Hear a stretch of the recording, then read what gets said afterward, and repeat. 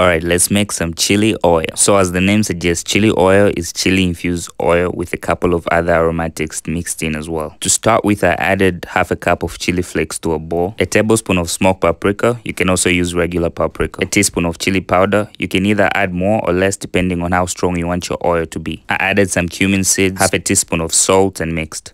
Next, I poured a cup of vegetable oil in a medium-sized pot. I tossed in 4 cloves of garlic, 2 cinnamon sticks, a couple of pieces of peeled fresh ginger, 1 big onion cut in half, some black peppercorns and coriander seeds. You can toss in a bay leaf if you have it. I put the pot on the stove and set it to medium heat. I let it slow fry until the onion and the garlic had charred, but not too kurungusha iyo. I took the oil off the heat, and while it was still hot, I gently poured it over the chili flakes. I used the sieve to strain out the aromatics. Make sure to use a deep enough bowl because the oil tends to bubble up and it might spill over. I mixed everything well so the flavors mingled and married. Then I transferred it to some glass jars for storage. And that's it. It's ready to be used on your pizzas, your noodles, your rice. You can use it as a marinade. You can throw it in your stews for a little bit of zhuzh. The possibilities are endless, really.